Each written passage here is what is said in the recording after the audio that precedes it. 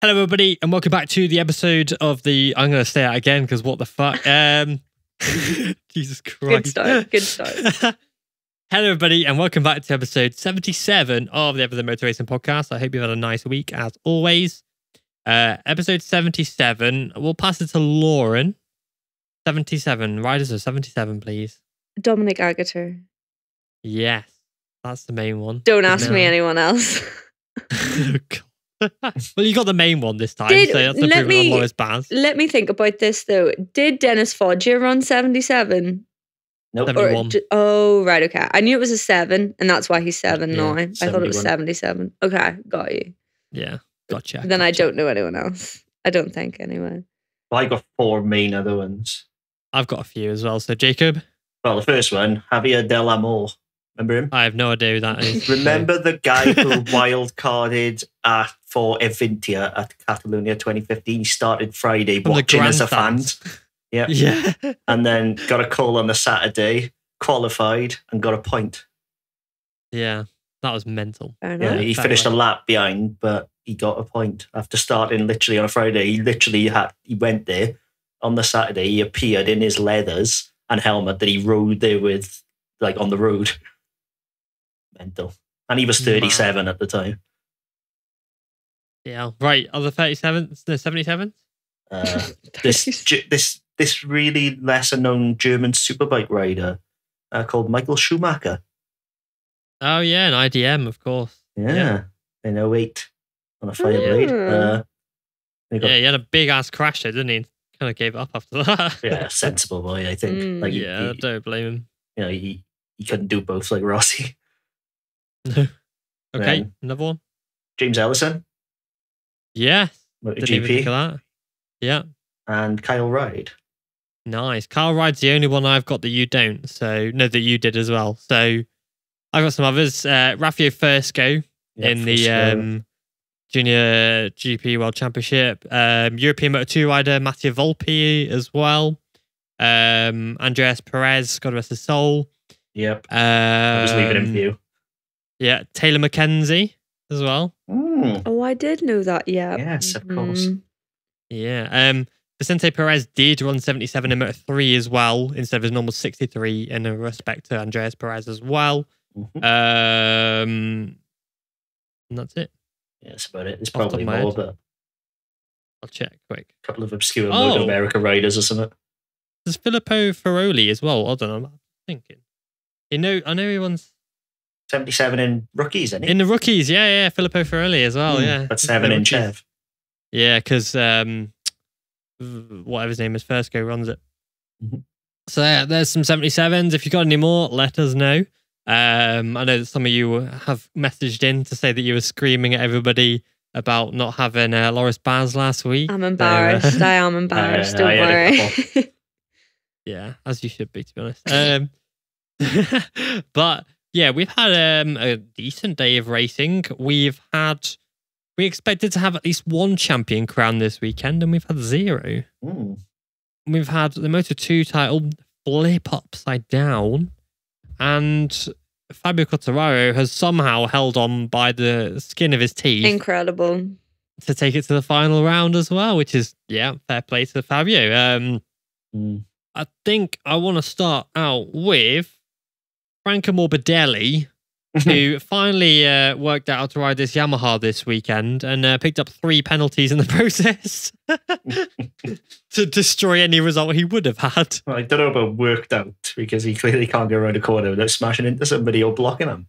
Yeah, he's mental. I don't know what the fuck he was thinking this weekend at all. As he finally lost his head. I don't know if the last one... I don't know if the last one warranted a penalty, though. It was rough. I'll give it that. I haven't seen if Alasia's commented on it or not. He did. Well, I think it was on the just over the line of acceptable. Honestly, it was a he used him as a berm. He wouldn't have made the corner without Alasia there. I think that's why. Yeah, I mean, it's like with Jake Dixon and Augusto Fernandez. That was risky as well, but no penalty for that one. Exactly. Well, Dixon would have made the corner. I think that was the difference. It was rough and possibly over the line, but I don't think Dixon used him as a brake.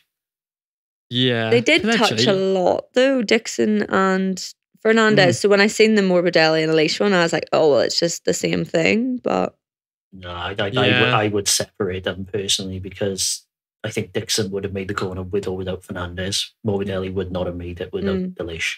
yeah, I think what was more wild though was the penalty that he got for it was the same penalty that Alex Marquez got for taking Jack Miller off. It's weird because then Taka Nakagami absolutely annihilate everybody at Catalonia, Yeah. no penalty. And then Alex Marquez does that and gets what was it, 3 second minute penalty or a ride through? No, a long lap, something like that. Yeah. And then Franco Morbidelli gets a long lap, but then obviously just has it added to the end of his race, a 3 second time penalty. But It's just a bit like, I think Taka was let off because it was a T1 incident, and obviously the pack bunches. Yeah, like with the Moto2 crash today, which saw Acosta and Chancho go down. I think again because it's T1 and it is kind of a case of it's unlucky, but no penalty warranted because it's just T1 I don't shenanigans. Yeah, I think with that crash in Moto 2, I actually don't think either Pedro or Chantra had much to do with it. There were so many people around them that also were involved with it, in it that didn't crash, that caused the two of them to crash, which is why definitely there shouldn't have been, or there wasn't chain any reaction penalty. in it. Yeah. It's unfortunate, but you're trying to fit 30 bikes into one turn. It's going to happen. It's not It's going that to work. simple. I'm surprised we don't see more of it, to be honest. Yeah. Like it is quite rare to see a first corner smash up, even in like circuits where it is common, like Austria, for example. You know, and there's always meant to be crap there, and it's not. And Valencia turn 2, we normally see chaos, so that'll be interesting in 2 weeks' time. Yeah, I think the thing is that, like, I think riders now take it so easy. Like, you basically, if you go slightly over the limit of T1, you're probably on the floor or hitting someone on the floor, and then that's compromise the race regardless. Yeah, so I think it just makes more sense to lose some at the start to gain a lot at the end. Yeah, that's it. I guess it's one of those things. Really, it's just racing, really. Yeah, like you're all fighting for the same 2 centimeters of tarmac. It's going to come together at some point. It's just how it is. These penalties, they're strange because Franco Morbidelli's move was a bit, but everyone they go, Robin's racing and all that, and then but using someone as a burn racing. People rub, and then people complain, and it's like. Like in BSB at the moment where it's people are getting penalized like week in, week out for stuff, and you're like, can you race? Can you not? And then when you do race and you are rubbing, like if we had this kind of, where it's so strict, these kind of standards back in the early 2010s, I'm talking like 2000 to 2010 with Rossi and Biaggi and all these riders. Like I don't think any of them would have got away with the stuff they did, and it seems to be over time it's gotten more strict.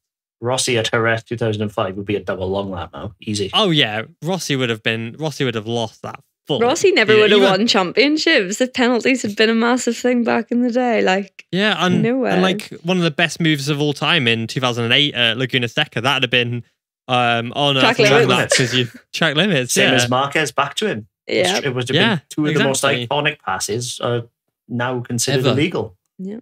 Yeah. And it's weird and strange. I think, people, we say literally every week about racing being a bit more boring and things like that. And it's like, I think one of the reasons why it's kind of not as good is because riders are too scared to overtake because they know they're probably going to get slapped with a penalty for it.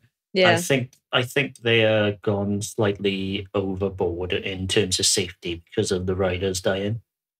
Yeah, I can see why. And they want to kind of stamp these things out. Yeah, but it's a fine line, and it is difficult to find in defense of race direction. Yeah. And it's consistency. I think they maybe need to lay out a bit more what warrants a penalty and what doesn't, whereas something like the incident today warrants a penalty, but it could happen in 2 weeks' time and not be a penalty. It needs to be more set in stone, I think, and then it would be a lot clearer for viewers and for riders knowing what they can and can't do.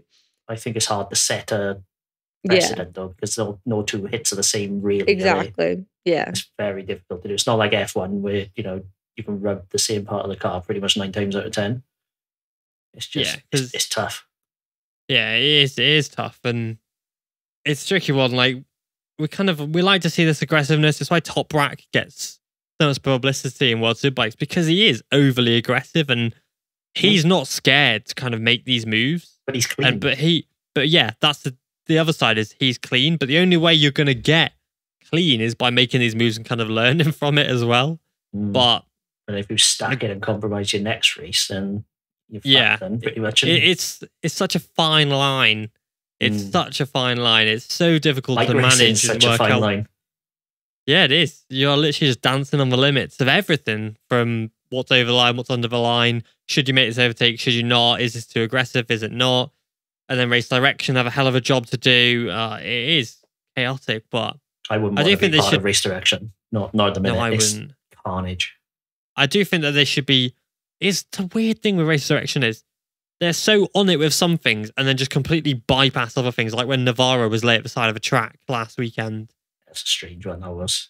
You know, and he's messed up his femoral artery. He could have bled out the side of a track, and there were bikes whizzing past still. And it's like, why are you so on it with a rider who's gone half an inch over the freaking corner onto the green, but a rider sat at the side of the track facing mortal danger if another rider crashes? I couldn't give any less of a shit about. I think, again, like to try and defend race direction a little bit, it was an unusual spot. I think it was quite unlikely someone was going to hit, like, again, where Navarro was. But nonetheless, it should be zero risk and a red flag.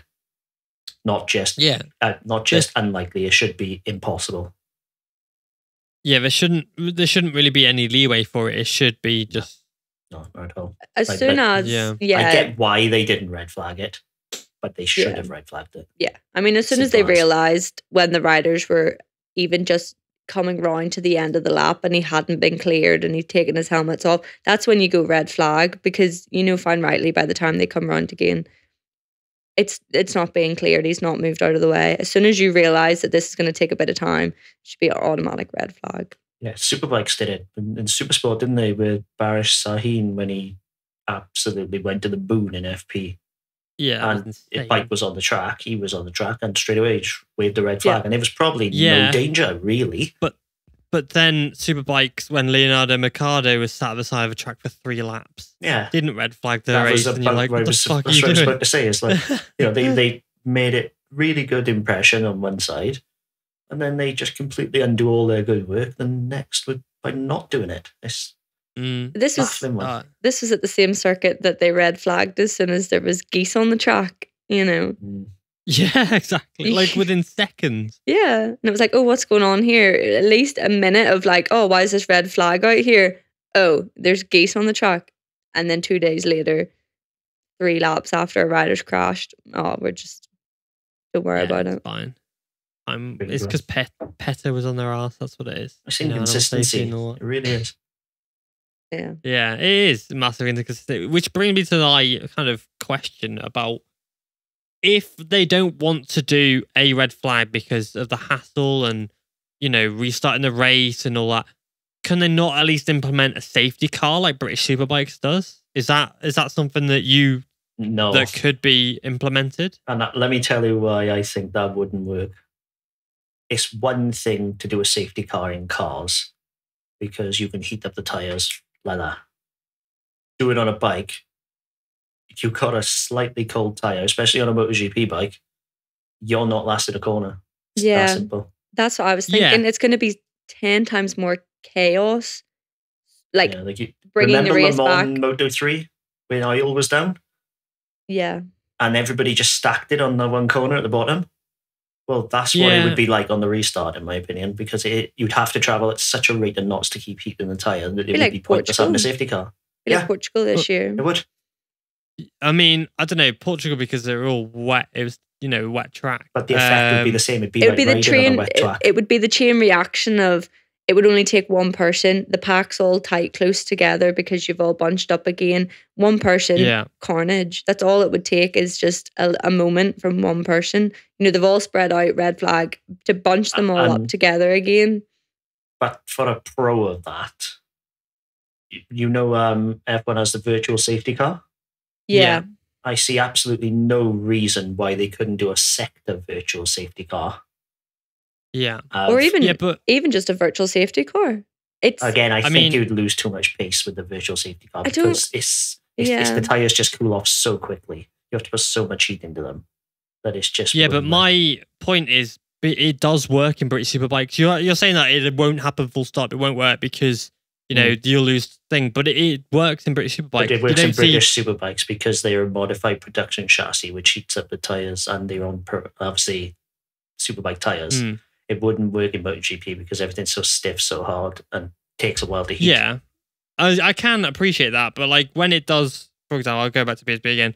You don't see them when they have the safety car out. You don't see them all stacking it at the next corner. And yeah, maybe it won't work in MotoGP, for example, because of the the kind of Michelins and the Dunlops in Moto 2 and 3 having such a small kind of working area, and when they lose heat, it is difficult. But we're talking about the best riders in the world here. If their tires do lose a bit of heat from a safety car for say 2 laps, it's not going to be. They're not all going to end up crashing because of it. I don't think, purely because they kind of know what they're doing. I'm not sure. But literally, look at the tracks that have predominantly one side. They've had to bring in asymmetric tires just because you lose a slight amount of heat and the risk of crashing is gone. Imagine a safety car for 2 laps, let alone a sector. It just the asymmetric tires are the giveaway that it wouldn't work. Yeah, yeah. I mean, I get that, and I get it that in cars it does work better for that reason. You literally drift. I'm just wondering how they could. I think I've noticed recently in the last few rounds when yellow flags are shown, no one cares. In qualifying fast laps, people still try if they're the fast laps. The lap will get taken away from them, whatever. But they're still pushing 100% when the yellow flag is shown. I think maybe working on keeping slowing riders down. Like in Formula 1 where there is a virtual safety car, you can only go so fast or however much on the limit. Maybe implementing that. Yeah, well, in my opinion, there's no reason whatsoever that they couldn't implement a GPS into the bike's ECU and then split it into 4 sectors and basically virtual safety car that sector. Obviously, it'd flash up on your dash the straight before or a couple of corners before, virtual safety car in 3, 2, whatever. So you ain't, going to be full gas and then go over the bars or something. But other than that, I see no reason they couldn't do that with a GPS. We got the technology. Why not? Yeah, something like a VSC, a virtual safety car. Yeah, could work. Just to slow everybody down, like Navarro. Slow them down enough, Slow you down on the straight just before Honda corner at Phillip Island, for example.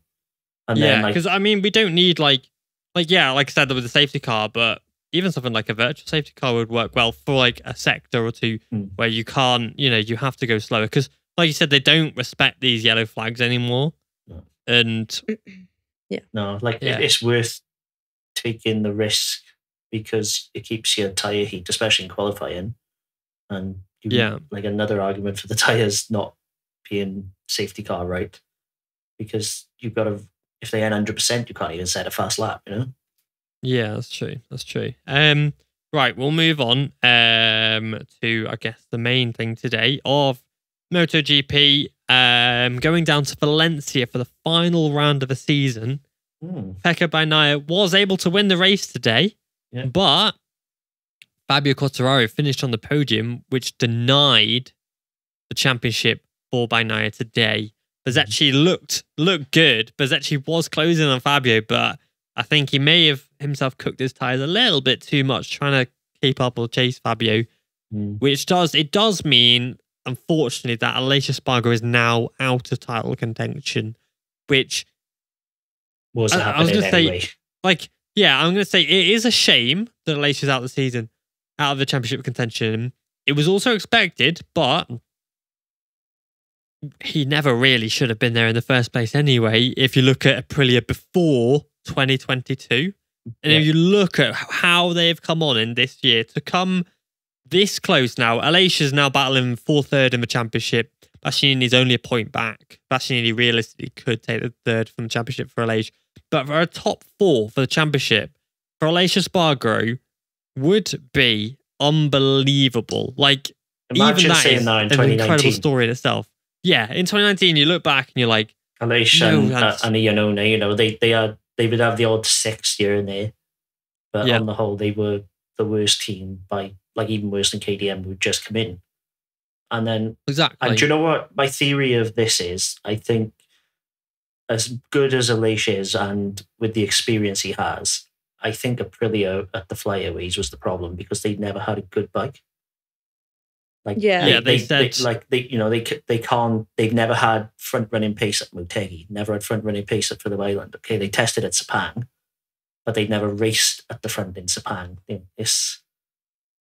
It's a weird Yeah, I one. mean, I was watching a video for him at Leisure at DAZN, and he basically said that Fabio and I'll find the quote quick, but he basically said that Fabio and Nairo have been the better riders of the two in the flyaways of the three. Sorry, here we go. Let's see if I can find it. Just think if Oh, Aleix had there not we go, yeah, yeah. celebrated a lap earlier at Catalonia, you would still be in the mix, but only just.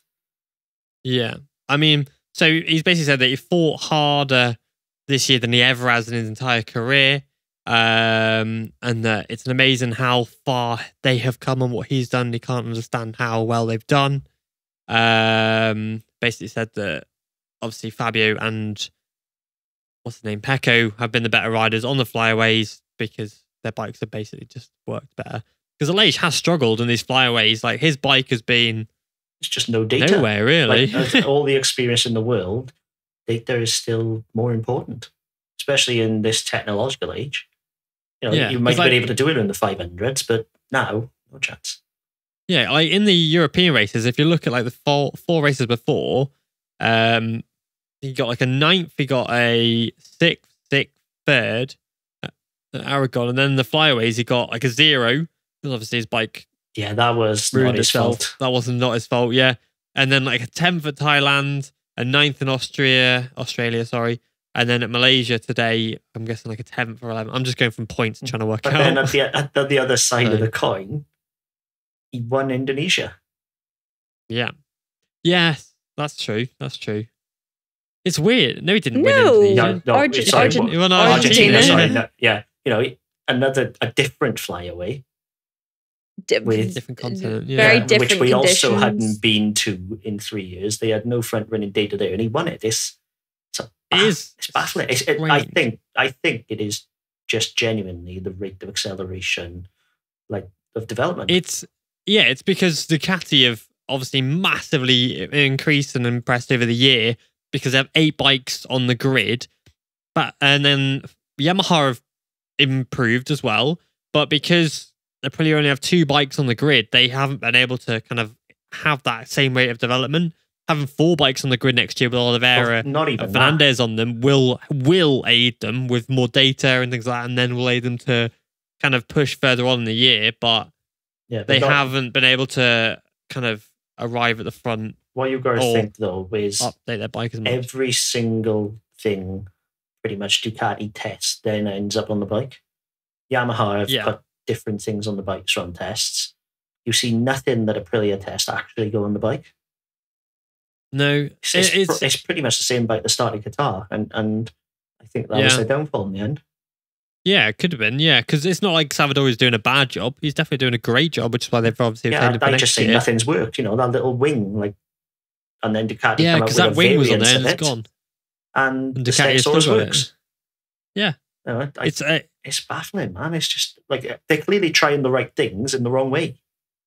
yeah, and it's not like it's just an Aleix problem because Vinales was 16th today, which is incredible given how well he was doing earlier this year. My only thought is that if this race had happened at the start of the season, it would have been a very different story because everybody was starting with their development. But, Yeah. you can't afford to stand still in MotoGP. I've said it so many times.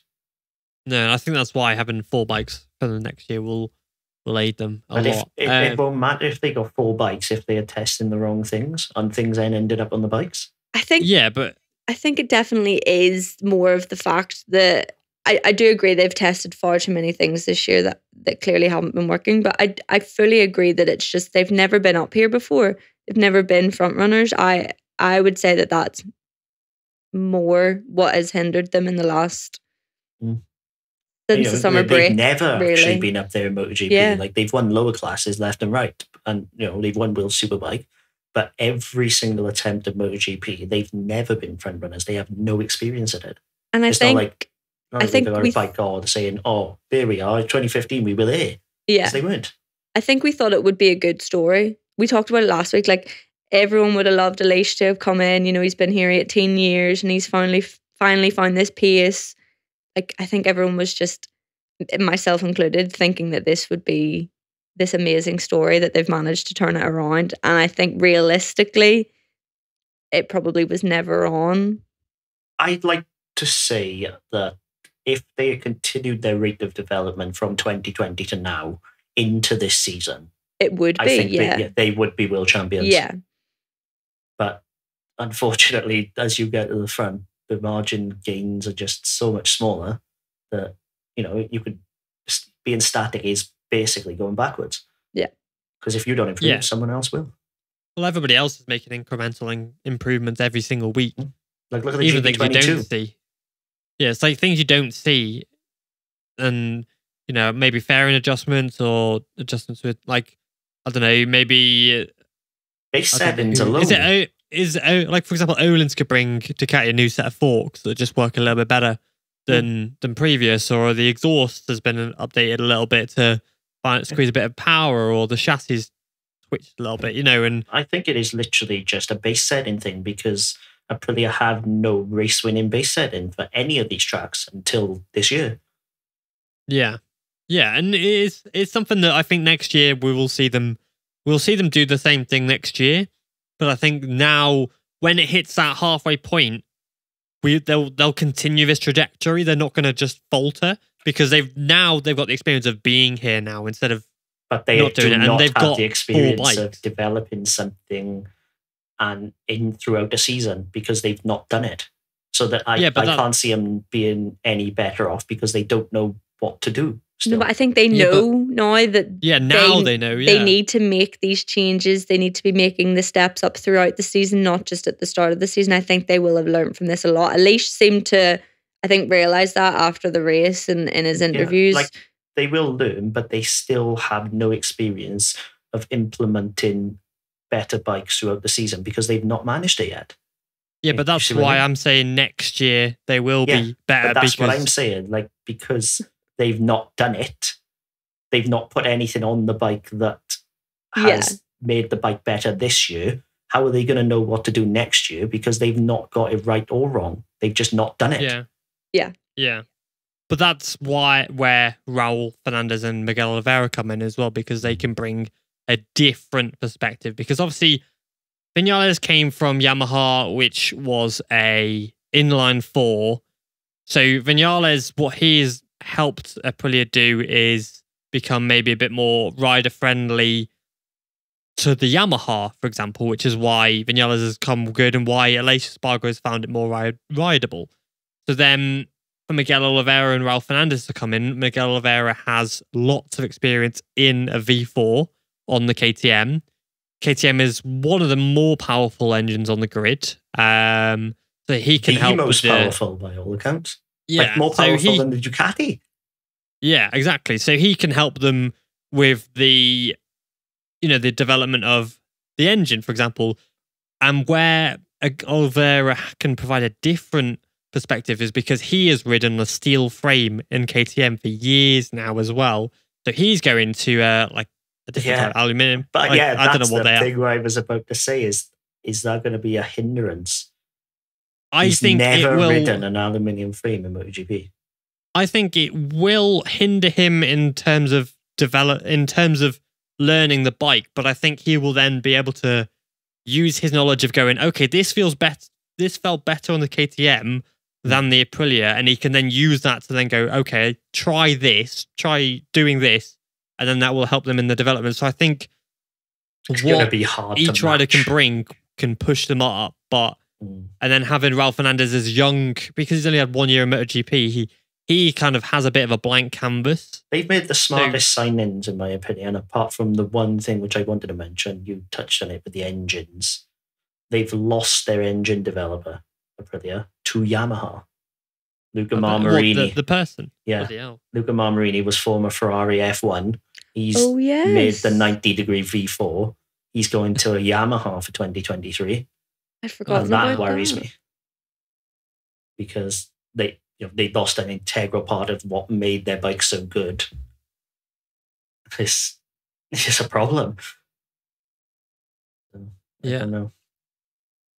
It scares me, to be honest, because if he didn't look what he's done with that Aprilia, if he can do that with the Yam, and clearly, an inline four doesn't lack power, look at Suzuki. You do it right. Yeah. Could be a problem. That's right. Yeah. Sorry, I've just seen there's been a massive crash in Formula One. Yeah, with Alonso and Stroll. Alonso smashed into a wall. Yes, not good. Hopefully everyone's all right in that one. But yeah, onto the actual title itself. Bagnaia hasn't won the title yet. He has been confirmed as basically it being the biggest comeback in racing motorsport history. That includes Formula One. Mm-hmm. That is 91-point deficit up to 0. We spoke about it last week. And in MotoGP, the biggest deficit previously was Joan Mir recovering 45 or 46 points to Fabio Quartararo in the 2020 season. Fabio Quartararo again, isn't it? Bloody hell. A theme. That's a record you don't want, but you also kind of do want, because it shows you were fighting for the title. It's catch 22. It is, but the fact that Bagnaia has done this and now he leads by 23 points going into the final race of the season, but Fabio is still fighting. Fabio is still pushing to try, and he got his first podium today since Austria, which is that's insane. Not title form, is it? With 2 broken fingers, or a broken finger. He got something flipping everybody off. Yeah, this one. Yeah, he was doing that in part 5, mate. He was like, it's not me, it's broke. Yeah, it's broken. Pointing at the Ducatis, fuck you. Staring at Pecco like, yeah, screw you. But yeah, I think it's done because I can't see Fabio. It has to be done. I'd fully agree with that.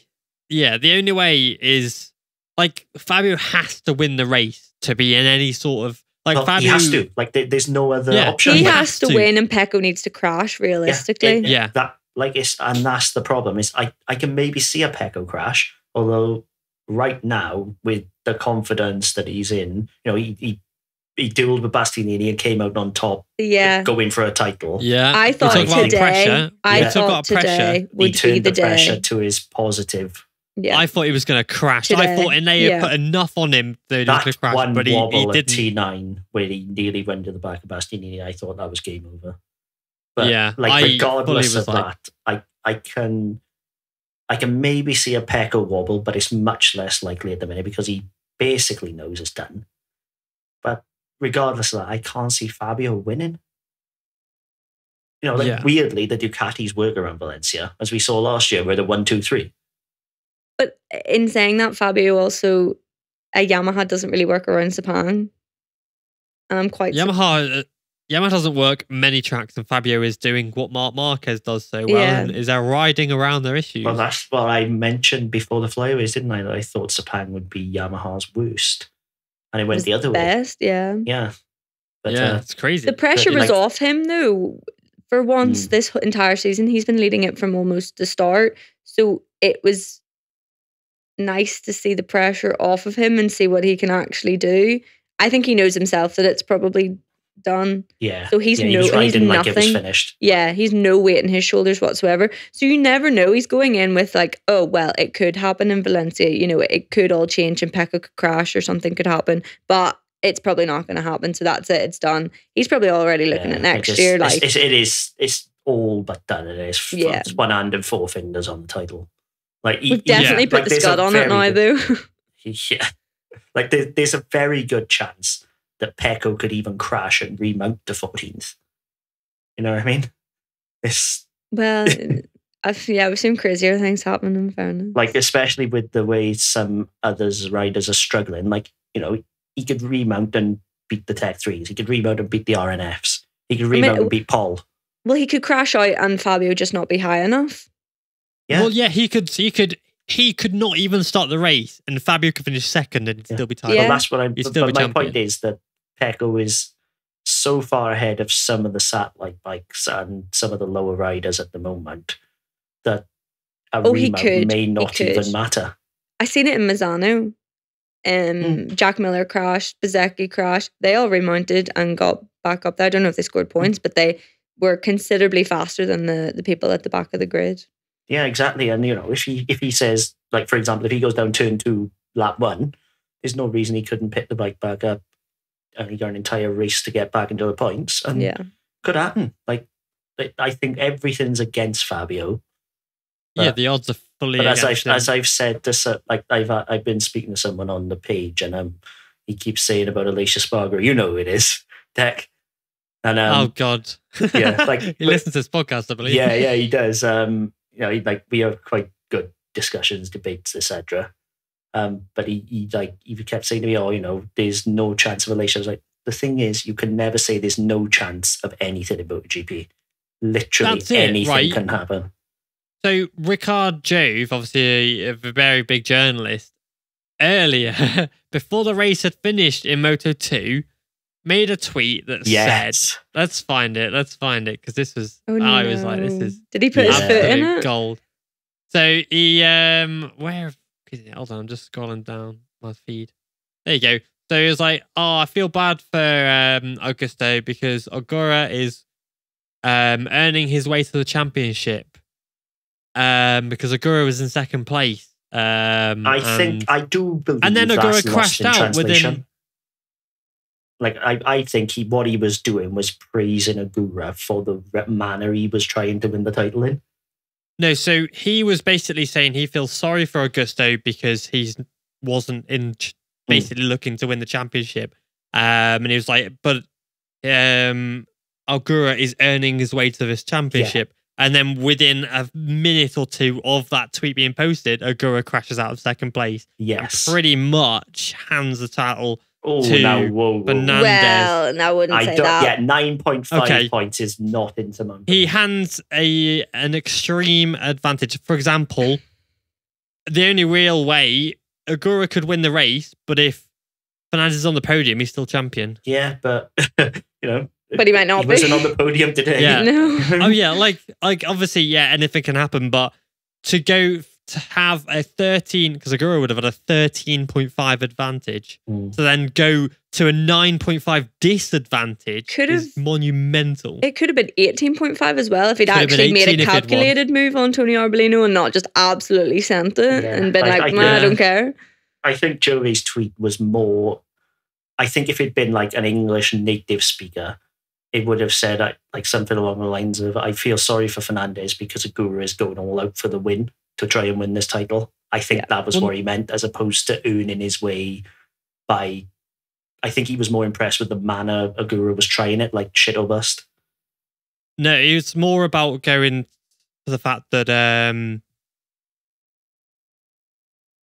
Ogura is like building his way to title by getting these top results, whereas obviously Fernandez was quite rightly as well, to be honest. Like I love Ogura's approach, and if it paid off, we would be talking about him as an absolute hero for going for it. Yeah. Well, now he's getting the other end of the stick is the problem. Everyone's being like, what the hell was he thinking? I did check it on my story earlier, but last year, on his first year in Moto2, Ogura missed Valencia. He's never actually ridden there on a Moto2 bike. So that could be a disadvantage from the off. But at the same time, he rode Spanish Championship, he rode in Moto3. He knows the place. It does just make you wonder. It makes you wonder, though, what was going through his mind today. Knowing fine rightly, you could have come out with a 13.5 point lead to decide on the last corner. I want to overtake, or the last few corners that he wanted to go for the win. Like I thought it was just a bit. I thought it was a bit greedy. Again, if it had paid off, would have been unbelievable. But I'm not sure should he have taken the risk? I don't think so. Yeah, that's it. Like I'm not sure about greedy. Greedy for the win. of the like, race. What I mean is, like, I don't think he was out of pocket making the move. It was there to be made. He just didn't make it correctly. Like, it wasn't a lunge. It wasn't a stupid call or anything. It was there to be, the door was open. If he'd held on for, I can't remember, what corner was it even at? T9. Right, so we had time. Yeah, that's it. Yeah. Like, that's more what I'm thinking. He could have held on. Was fast on the straights. I think that was the problem. He needed to make the move because he wasn't catching him in the straight. I think if he'd held on. And a final corner move at Sepang on that off camber left. Would have been incredible. That's a bloody difficult thing to do. I can see why he made it. I think it was the right call. He just didn't execute it. I think Agura, like, it was a bit silly of him, I think. Like, if it had taken second place, he would be looking good into the championship this weekend. But I do completely respect the fact that he has gone to try and win the race. Yeah. He's trying to win the title by winning races, not by just taking second, taking third, which is the smart and calculated thing to do. Of course, because then you take the points, then you win the championship. But I think there's a bit more honour in winning a title knowing that you've winning races to do so, rather than just coming home in 10th. Like, yes, of course, coming home in 10th and taking the points is the smart thing. But if you want to be a champion mentality is you win. I think his team need to take a slice of the blame as well, because they were constantly updating him of Fernandez's position. I think if they had said, like, if they just left him alone or, occasionally updated him that Fernandez was in 6th, I don't think Agura would have gone quite so hard. KTM were doing similar, though, showing Augusto Tony Arbolino's lap times. Yeah, Augusto being like, you need to hurry up here. Like, that, I think that was more smart, because I think they were almost pressuring Agura into trying to win the race.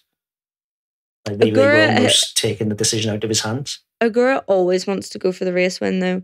Like, you see it anytime he's in Park Ferme and he hasn't won, he's in 2nd or 3rd. He looks so upset. He's like raging. He's an didn't win the exciting race. rider. It's that simple. Like, and exciting riders can make mistakes.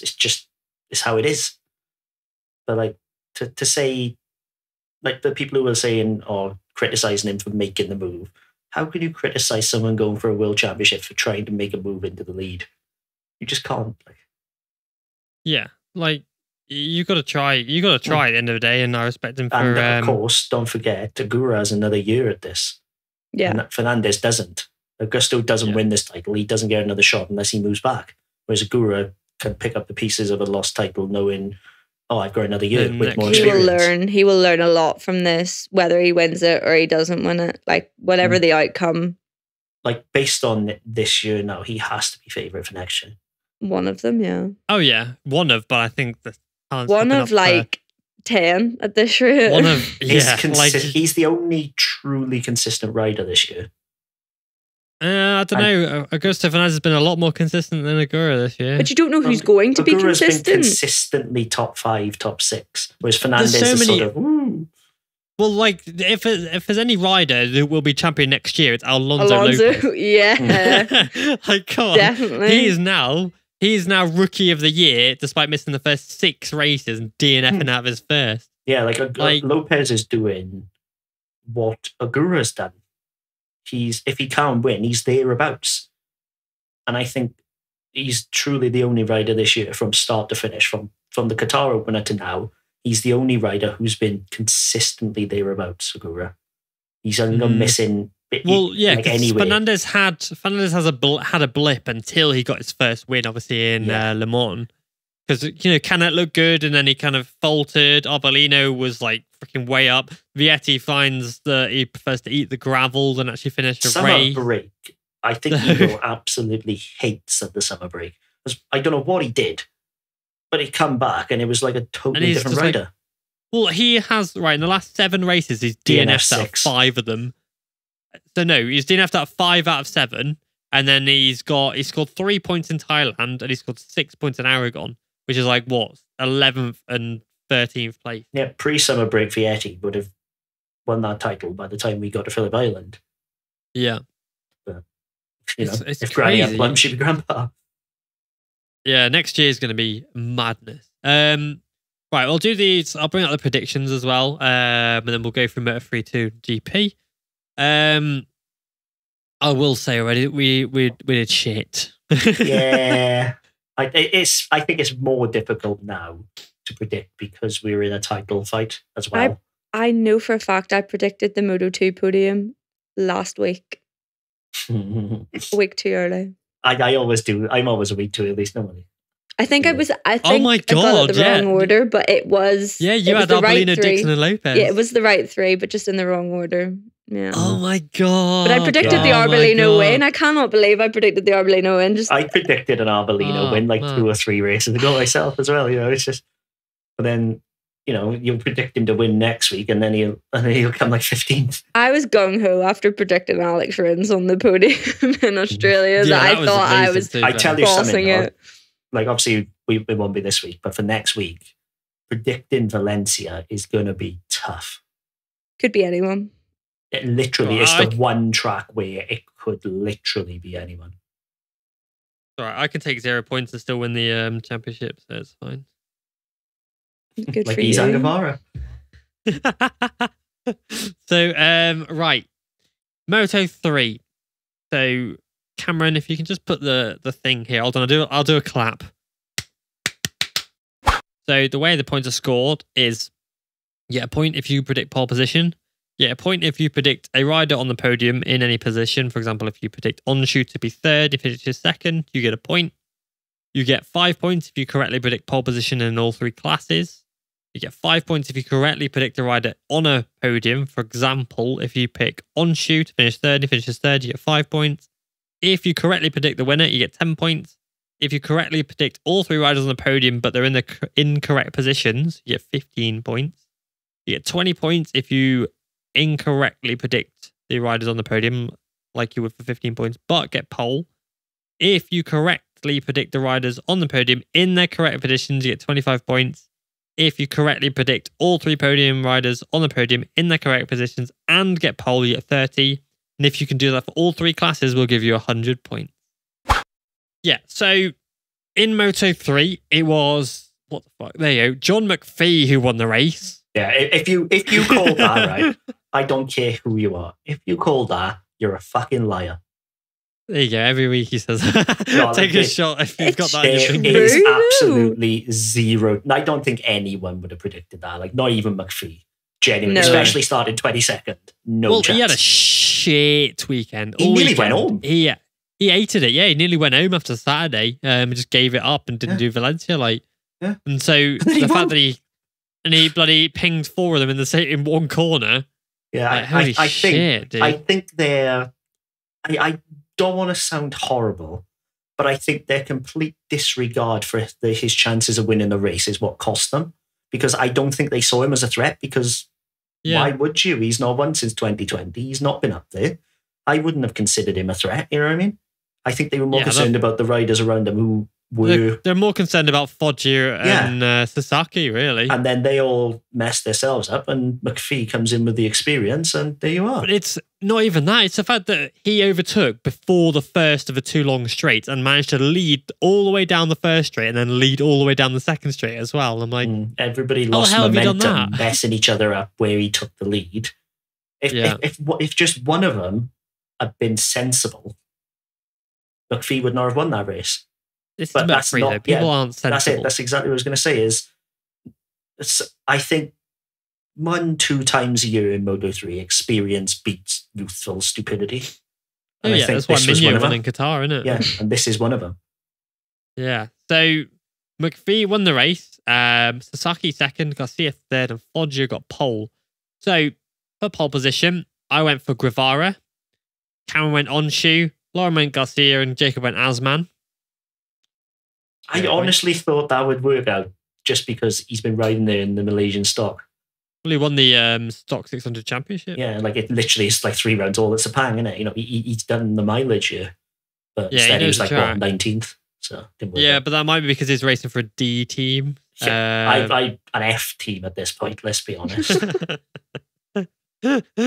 Poor Michael. The single worst team in the paddock at this point. Yeah, fucking Shit, man. What do you expect? It's British, man. It's always going to be shit. Vision Track Honda for anyone who didn't realise Mazman had a wild card with them.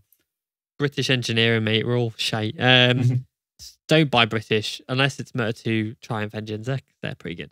So And they're Moto3. probably in Spain. Yep. So third place went to Garcia. I went for Foggia. Jacob went for Morera, nearly. Cam went for Sasaki, so he gets a point, and Laura went for Holgado. Second place, I went for Sasaki. Jacob went for Sasaki, so we get 5 points each. Cam went for Onshu, and Laura went for Garcia, who was third, so she gets a point. For the win, myself, Cameron, and Laura went for Guevara, who is a very lucky boy. After nearly getting sent into a wall. Yeah, we'll get into that in a minute. And then Jacob went for Masia. 0 points. So the tally predicted third, fourth, and fifth instead. So the tally going into the weekend was myself leading with 314, Cameron with 252, Ryan with 179, who I didn't get any predictions from, Jacob 174, and Lauren with 68 in the back. So after that, I scored 5 points, Jacob scored 5, Cameron 1, and Lauren 1. Tally's now 319 for myself.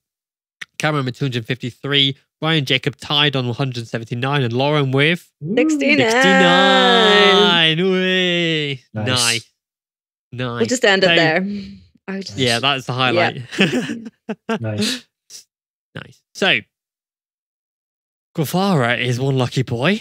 Yeah, I wanted to start on that because that could have been ugly, like real ugly. Oh yeah, he could have smashed himself straight and head onto a wall. Yep, like the fact that I don't know what happened. Like Sasaki must have missed a gear. Yeah, I don't really know fully what happened, to be honest. Mm. But there's a few incidents, like Stefano Nepa with his crash and broke his leg, and he was so lucky not to get hit by Yamanaka. Like, yeah, Yamanaka. Oh my word! Like straight up round of applause. Like the reaction to a cat. Like incredible. From everyone though that came behind, like especially yes, but then everyone else, I think. Everyone else, whoa. Yeah, because like you had Foggia, you had Yamanaka. I'm watching it now. Kelso, yeah, now Yamanaka just stands out as being unbelievable. Unfortunate for Nepa that he's got a broken leg. He's broke his considering, he could have come out of it being smashed in the head. I think he'll consider himself a lucky boy. Very lucky. And like especially with what we've seen this year, multiple occasions, like in various classes, I think coming out with a broken leg is a positive. I think it's the best in a bad situation, to be honest. Yeah, Scott Ogden also ended up going to the medical centre. He's okay. He's fractured. Yeah, I mean, he's fractured Nepa's something. Yeah, I think he has. But Nepa wasn't good because, as you can see from the photo just then, his foot was bent the wrong way. I don't want to look at that. I'm refusing. Let me just... It looks worse than it is, though, because it's literally just a tib-fib fracture. It's not even a clean break. I don't like when they show breaks, though, because they showed Fabio breaking his finger, too, and just watching it, like, go the wrong way. Yeah. I don't need to see that. Yeah, it looks a lot worse than it is, I think, that one. Like, I know, man. I mean, your leg's bent the wrong way. But I don't think it remained that way broken, if that makes sense. I think that's just when he's down. Yeah, I know what you mean. It's literally only a fracture. No, it was definitely bent the wrong way though when he on the stretcher. So Nepa had obviously the crash. Munoz took himself out of the race with the high side again. Was lucky not to get hit by anybody. Same corner, yeah. There was no grip there. Yeah, there wasn't any grip anywhere. Manu Gonzalez says the track was shite for grip. Well, it looked it. All around it looked it. Like the rain really played havoc. Washed all the lines off. There was a lot of crashes, to be fair. Like obviously Ogden, Nepa, Munoz, Suzuki, Sura, Tatai, Rossi and Frassato as well. Rossi, I thought, was helped by Moreira. But I think he wasn't. Yeah, there was no contact. But was there not? No contact whatsoever. He just went down to his own thing. I think he was just on the dirty part of the track and the front went. He was having a great race too. He was down in 22nd all the way up to 5th. What parts did 658 have on that Honda? Because it was actually competing with the Honda. Yeah, it was like it was competing with the Leopard, which you never see. He's been No, you good don't. in It's these very last, rare. 4 or 5 races. He's really been... Is he staying with them? I think so, yeah. He's not been confirmed, Like, is it's he? not been confirmed, but because there's a rumor that the team are going to leave the paddock, but I don't think that's going to happen now. Yeah, Voigt Some riders that obviously have isn't been joining now. confirmed, though, is obviously Colin Vire has been confirmed now at Husqvarna Intact GP Moto 3 Mhm. gonna next be a year, good-looking alongside bike. Ayumu Sasaki, which will be great. And obviously, that does mean Husqvarna also will ride in Moto 2 with Intact GP next year with Darren Binder and Lucas Tolovic. We pretty Which much is the confirmed podcast it, should already know. So yeah, so that's really good. But in Moto 3 as well, it was a pretty good race, man. Yamanaka is looking, to be fair, Yamanaka is looking really good. And I think for next year, I'm really hoping he can really make that gas work, because Yeah, he's basically been done there or what Nepa's thereabouts done. this year. Like, he's steadily improved, like Nepa. And Yeah, now Nepa's yeah. starting to compete at the front. Like, unfortunately, that's not going to be seen at Valencia now. But, No. you know, Nepa's weirdly becoming like a strong 6th place man, which, considering what he's done previous years, I see no reason to think he couldn't continue that. And Yamanaka could easily do the same at Asma. Yeah, it looked really, really solid, genuinely. And he's staying with the same team, Nepa. Yeah, he is. Yeah, with the MTA squad. But yeah, it was a really solid Moto 3 race. I still cannot believe John McPhee won the race. I don't know. I don't think he's got a ride for next year still, has he? He's definitely not going to be in Moto 2. No. He's the rumor was He was at Portimao to try and get a World Supersport seat. Yeah, like the Michael rumor was Laverty's MV, wasn't it? Michael Laverty's his manager, and on Manager, BT yeah. Sport he was saying, I know obviously you can't just come out and be like, oh yeah, I'm looking at this and this, Yeah, but they didn't sound very hopeful. Is he not rumoured Confident. for Triumph alongside Manzi? Might be, but that depends on... Yeah, because what's his face? Simon Suma. Buckmaster did mention that he was looking at him, but depends, because that's more of a money team, that one. You know, you can have to... He's got keep money these though, things, that's the but- thing. Like, McPhee does bring a lot of cash. It's like, if we're being totally honest, it's the reason he stayed in the paddock for so long. Because, you know, 4 Dorna wins in obviously 200, will help as well. but 4 wins in 200 races, unless you bring in money, that does not keep you a seat for 11 years. Yeah, I don't know. But yeah, it was great to see obviously McPhee in the top spot for his second to last race in Moto 3. Like, it's a great send-off, isn't it? You know, it done fully deserved as well. He didn't put a foot wrong all race. Yeah. Did well. Right, we'll move to Moto 2 now. But the championship in Moto 3, obviously it's already been won, so it doesn't really matter too much. But there is a battle for second place still. Aspar trying to get that P1 and P2. It was Eisen Guevara, who obviously is P1. Sergio Garcia second place. 8 points separating him and Foggia in third. Sasaki fourth. Who can still tie second place in the championship? Sasaki. And he will get second if he does do it on virtue of most wins. Yeah, well, Sasaki can get second in the championship. He's only 14 behind Garcia and 6 behind Foggia, so that's something to think about. Dennis Onshu is in 5th, still has finished every single race this year. Very solid. Poorly this week, but yeah, Jeremy Messiah 6th, Suzuki 7th, Moreira 8th, top rookie. Moreira in 8th is actually insane as well. Really good. on a rookie team as well, worth pointing out. Yeah. Diego Moreira in 8th, like I said. Minion 9th. And John McPhee has catapulted himself up the championship standings from like 15th up to 10th. Tying with Holgado now for 97 points. So. But, you know, it's not what he expected, is it? Unfortunately. He did have a broken back, I think we all have to remember. Yeah, he did break his back. and a crew chief who is basically disregarding his entire opinion, like the entire year. Yeah. Yeah, and that's kept saying he not was gonna help wrong, and yeah. And then all of a sudden, he's no longer with him, and then what happens? It's the ultimate. Yeah, he was it. there, and I was like, surely that's not him. I actually texted you, Zach, to be like, is this him? I couldn't believe that he's still there. Well, they were all celebration and hugs. I was like, not nice. Yeah, because it's like, I'm never going to see you again, you prick. Fuck you. This is dumb. Yeah. Yeah. So, move to Moto 2. prediction side of things, it was Arbolino that took victory. He's a bit disappointed with Arbolino. He's not as mental during his Parc Ferme interviews anymore, which is a bit sad, because normally we're used to him screaming and going, very happy, and all that, but we don't get Good that feelings. He was still. good feelings. He was still. Do you know what I think it is? running I think around. he's He's still becoming. happy. I think he's becoming accustomed to winning. He's becoming more mature as well, I He's think. hanging out He's with definitely Fabio. matured. Yeah, he knows. But, like, Yeah, that's You it. know, it's becoming less special because it's expected now.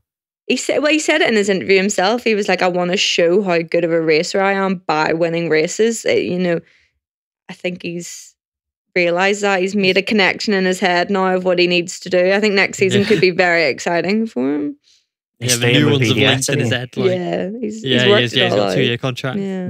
No, it's just that continuation might well pay dividends. And if he ends on a high, which he has, Which he no is matter doing how already, Valencia goes, He still needs to work on his consistency, but yeah. Yeah, but that comes. He's only his second year. Well, at that's what I was Tucson, about to say. Is you can't teach speed, but you can teach consistency. Yeah. It's, And you can't he make has a- speed when he's consistent. That's the thing. Yeah, I you am can't speed. make a slow rider fast, but you can make a fast rider stay on. I think Yeah. that's the difference. Second place went to Alonso Lopez, who is the GOAT, best rider ever. Love that guy. Dixon in third. Obviously, customary Dix out for Dixon. Did really well. It's his sixth. Yeah, sixth. I just said 6 out 12 times. Fucking Sixth, hell. third place of the season. Good job, Derek. Well done, bud. Thanks for that. I'm definitely not hanging up my ass right now. Definitely What you didn't wake up can't see, only 5 people, hours ago. is Derek is looking at us right now, and his tongue is literally in a knot. Yeah, He's something just like that. had a stroke halfway through. Yep. And it was a girl on pole as well. So I went for pole position for Minaldiger. Don't know what the fuck was going through my head. Jacob went for a Renas. Cameron Chantra and Laura Lopez, which, yeah, fair point. Third place, me and Jacob went for a Gura. Almost. We had that. Well, we had a point from it until the last lap. Yeah. Cameron Chantro got knocked off T2. Lauren went Agura. No, you didn't. You went Acosta, who also got knocked off P2. God's sake, useless. Yeah, and then he crashed out later on, which is a shame because he was lapping as fast as the race leaders as well, which is a big shame. He would have been a problem for Fernandez based on the times Yeah. with about 3 to go. Yeah, he would have been. He wouldn't have passed him, in my opinion, but As if Dixon wasn't a big enough problem for Augusto Fernandez. Imagine Pedro mixed in there. I tell you Oh, something my though, God. I was a little bit disappointed with Fernandez because going the cool down lap, Dixon, he went round, he said, it's racing. Like he offered his hand, say, good race, and he just didn't want to know. He spoke to him he about did 4 shake it, times. though. He did Yeah, shake it didn't eventually. look at him. Didn't look at him. Yeah, Kept his no head eye contact, turned. nothing. It's you I kind of expect get it better if you're going for a world championship. If you're fighting for a world championship and you got some fucking dude smashing into you, I kind of get it. But it's not Yeah, like but he ruined his nonetheless- race. And Jake Yeah. owes Augusto Fernandez nothing. It's not like he's just going to Yeah. hold the door open and go, yeah, where you go, you've got a championship to win. Oh yeah, 100%. They are Like- racing. Like, Like we all know how I feel about Dixon, but he had every right to race Fernandez. yeah. It's that Oh yeah, simple. absolutely. But Even I if he think was from a on the golf- same squad, he's still racing for himself. You know what Yeah. I mean? It's You've seen he had Pedro every do right it. to go for it. Yeah. I think for Augusto, it was just a case of maybe heat of the moment and the fact that he's batting for a championship. And Yeah, but He maybe show a felt bit it of was out of class and line. just even if it's just a knock up, a nod, A something. fake smile Yeah. and just Even, go, yeah, just- great. Yeah, on to the next one. yeah, Yeah. It was maybe it was, he can be the dark guy that finally we get. Yeah, it was a A little bit bit of rivalry. disappointed in that. I must say Mhm. because Yeah. Fernandez, he's normally a very class act, isn't he? So, Yeah. pressure. So second place, I went for Fernandez. Speak of the devil. Jacob and Cameron went for Lopez, so you each Hey. get 5 points. Laura went for Dixon, so you get a point. Yeah, you went in with Dixon. You need to go third, or you can't go any higher. I than said third. this. I said, I think this is the week that he's finally he's had enough Yeah. third places now. It's going to be the week where he progresses. I was wrong. Okay. nah, Need to learn Yeah. from my mistakes. It's okay. Yeah, we do. Like Fernandez not shaking Dixon's hand. And for the win, I went for Lopez. He got second, so we'll take that. 1 point for me. Jacob went for Chandra, who got knocked off. Cameron went for Agura, who was should have had it to win the race. Yeah, and Lauren went for Lopez as well, so you get a point as well. Like, I would have been very, very intrigued to see just where Chandra could have gotten to. It was very Chantry conditions, wasn't it? Well, I think Pedro as well. I think having the both of them would have together. Changed a lot in that race. Yeah, like it right. might even. Hold on, can I do the points? No, nobody cares. So, Cameron and Jacob, 5 points each. Myself, 1. Lauren, 2. So, I now have 320. Cameron, 258. Jacob, 184. Ryan, 179. Lauren was 71. Can I just say, of a possible 30 points there, the top people scored 5. Was that worth stopping for? Yes. Yeah, but it's what you have to do anyway. It was crap. I always do it. It was crap. I need to give out the bloody total points before we carry on. We should just make people who listen do their own maths instead of spoon feeding them. Well, it's pretty obvious. Dex out in the lead, then it's Cameron. It's obvious order. We all know. It's the battle for the podium that everybody's interested in. Yeah, but I still have to give out the bloody point score from each bloody class before we carry on. Me and Ryan this are is involved routine. in both three We've been doing this all fucking year. Come on, guys. But yeah, Moto 2, yeah, carry on. I don't know what I was going to say. No. Acosta was looking good for the race win, yeah? Yeah. We can't say for sure, can we? But I think they would have added another dimension, Chandra and Acosta. Top 6. They would have added another dimension into the title fight with Fernandez, Dixon, Gonzalez. It would have been an extra layer. Because they clearly would have had the pace, or at least Pedro would have, based on what he was doing before he decided to do a Vietti on the road. Yeah, tell you what though, Manuel Gonzalez looks bloody good, doesn't he? I was really surprised of all the front runners, his tyre was the one to go because he was on the hard. Yeah, had hard. Yeah, but it happens. It's experience. He's still a rookie at the end of the day. He's still a rookie. I think that's his either 3rd or 4th, 5th place this year. Yamaha are going to be licking their lips and thinking, "Oh, we actually found someone." Christ, he's going to be replacing Franco Morbidelli next year. Well, no, not yet. Year after next. Sorry. Yeah, he's still re-signing. He's going to absolutely tune Ozane next year. Yeah, he's going to do. And then if a seat comes up, because Yamaha are probably going to come back with the satellite squad in 2024. I would not be surprised to see him and Furman on that bike. Depends on how Furman does, because it might probably be Lopez if anybody out of those beat up boys. Depends how Lopez Furman's performs. Already signed a MotoGP contract though. And I do think it's Yamaha. He's got a contract.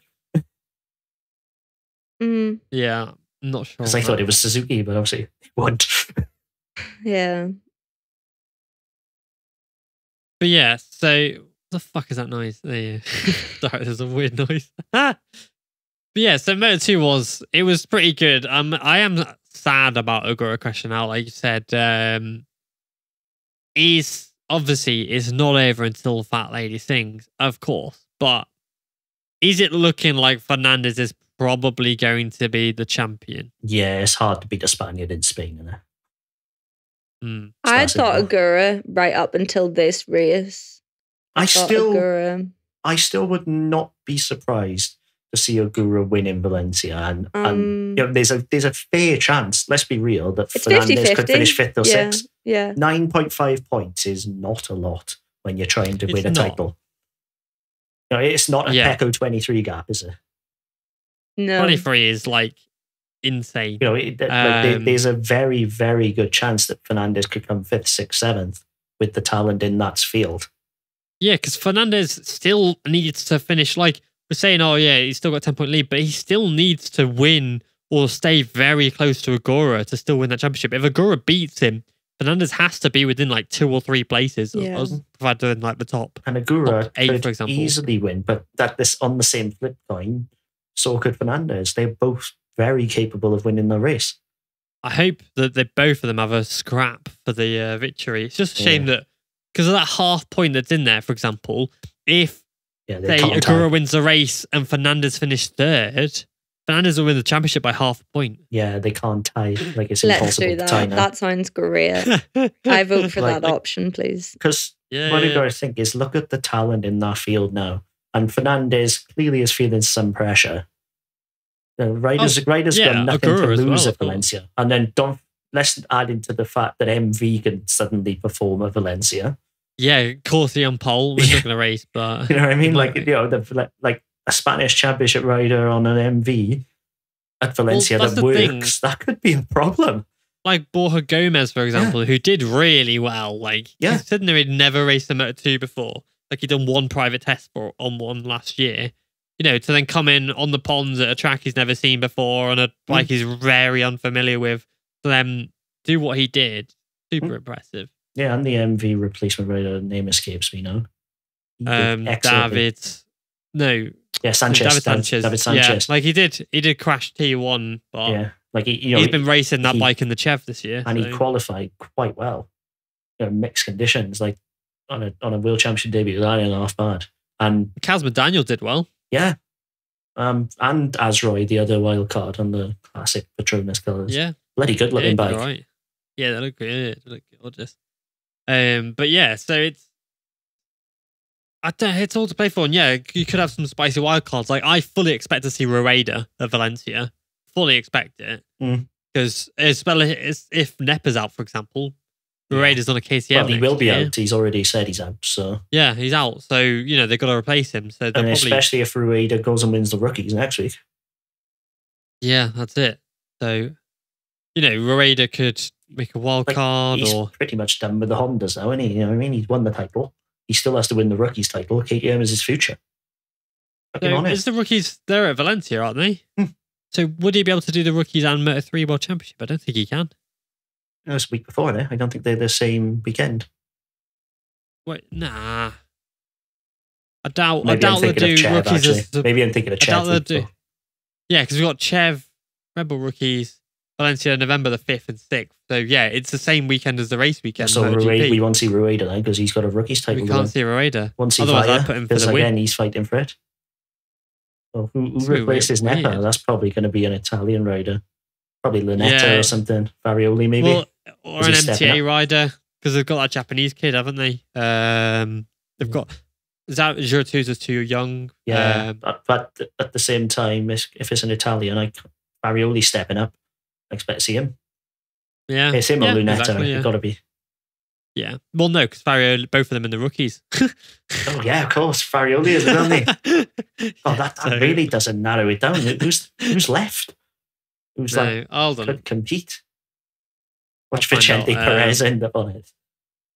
Probably, to be honest. Let's be real. It probably will be Vicente Perez. Yeah, we could probably have because David Salvador could do it. Yeah, Carrara won't because he's already there. Asman could do it. Alonso could do it. No, he could. Yeah, he could. Alonso could do it. Yeah, he's already made his debut, hasn't he? Adrian Caruses could do it. That I would pay to see. Yeah, Caruses would be... he's 15 though, isn't he? I would, if I had money, I would promote Caruses myself. Caruses is fucking amazing, man. What he's doing on that Cuna de Campiones bike should be illegal. Like, you don't win on a Cuna bike in Moto3. No. Well, Salvador did well on it a few years ago, got second place overall. But yeah, and that's how you know someone's good. But in Moto2, again, back to Moto2 quick, Cambodia obviously did his penultimate Moto2 race. Got 7th. I'm sad that we could potentially never see him on a Moto2 podium. Well, we won't. It's that simple. We won't. Watch him get a podium now. If that happens, I will be thrilled, but I can't see it. It is a shame. It is a massive shame. Yeah, look what happens when the pressure's off someone. And the performance ups, but in order to get that pressure off, he's had to leave. It's a real bad catch-22 for him. Yeah, it is. Right, let's move to MotoGP. So, prediction time. Bagnaia took the victory. He's a beast. Mashinini second. Cotaro third.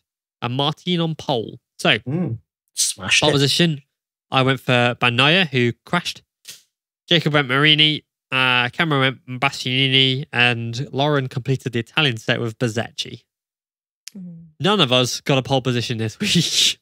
Not one of us. I don't think in any class. I think the only realistic one, like if we're being totally honest, was Agura.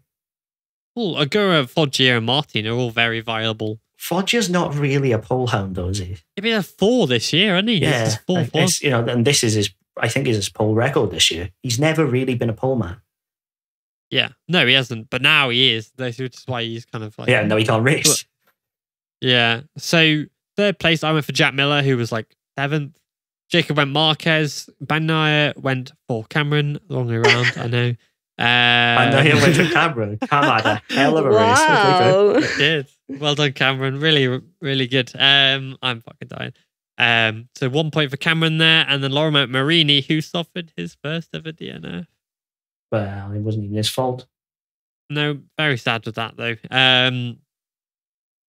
Second you know place, why? I went for what?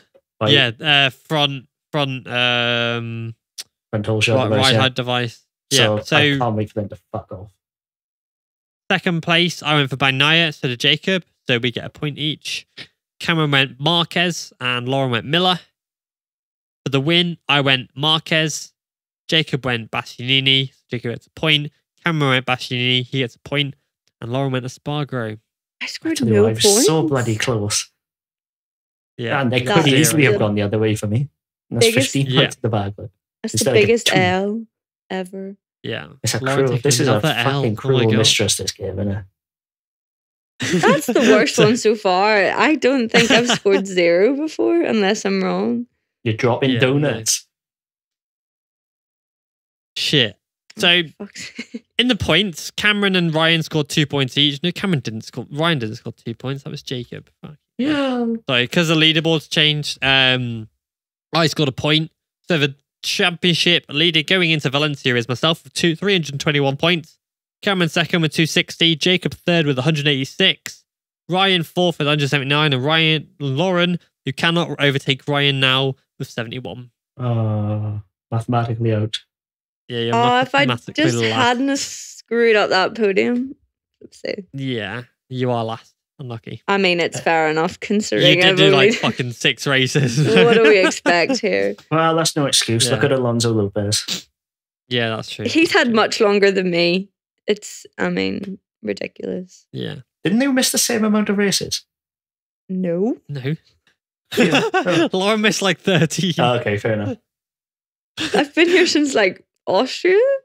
No, Okay, fair enough, fair I enough, think fair even enough. after that, Aragon Yeah. maybe. So the Moto2 standings going into the final round is Augusto Fernandez in first, 9.5 seconds. Second point. Oh my God, I need to go to bed. Jesus Christ. I literally woke up 5 hours ago. Why am I this like food? Gura second with 9.5 points. I nearly said it again. Behind Canet third. Arbolino fourth. Vietti fifth. Dixon sixth. Lopez seventh. Acosta eighth. Roberts ninth. And Chantra is still 10th. I don't know how the hell he's still How the 10th. fuck is Joe Roberts 9th? Portugal. Yeah, Portugal and Mugello. That's bonkers. Yeah, bonkers. So yeah, in the MotoGP race. So Ducati team orders.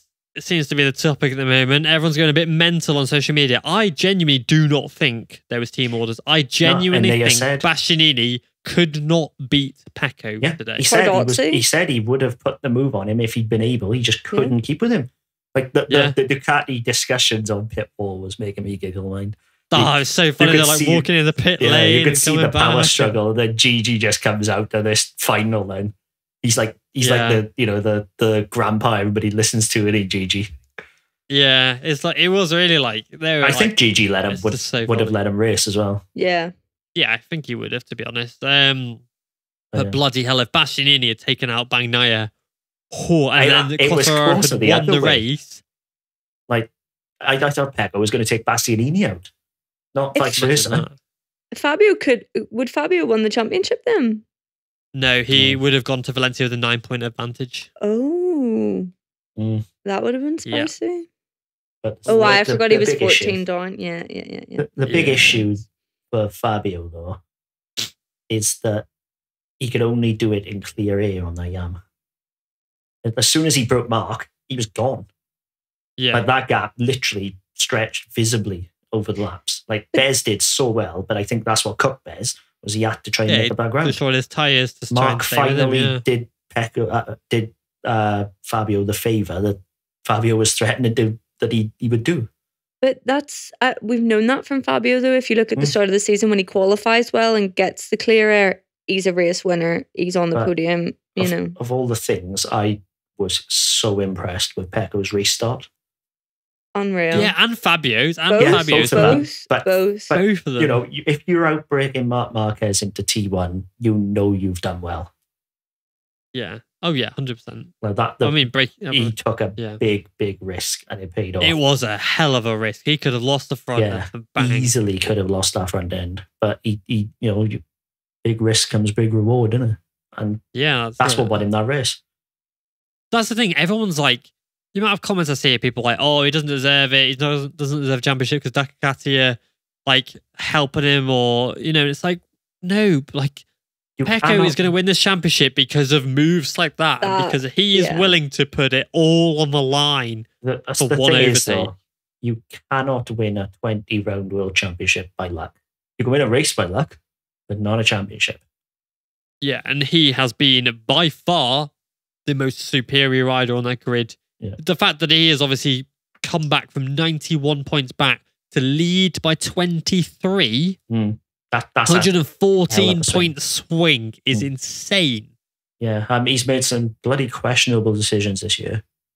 But on track, purely on track, he has been the class act in the field. He is by far deservedly world champion, but people just cannot accept it. I don't see why people are so salty about Ducati team orders either. Just it's gonna happen. Like Ducati have made their bed by providing 8 bikes. Like if they are willing to do it, they should reap the rewards and be able to set team orders up. And they're going to. Like they'd be stupid not to. I think people just don't want to see team orders in an individual sport. I mean, Jack even said it himself, I think, at one point during the weekend. Like he will help Pecco out, but at the end of the day, it is an individual sport.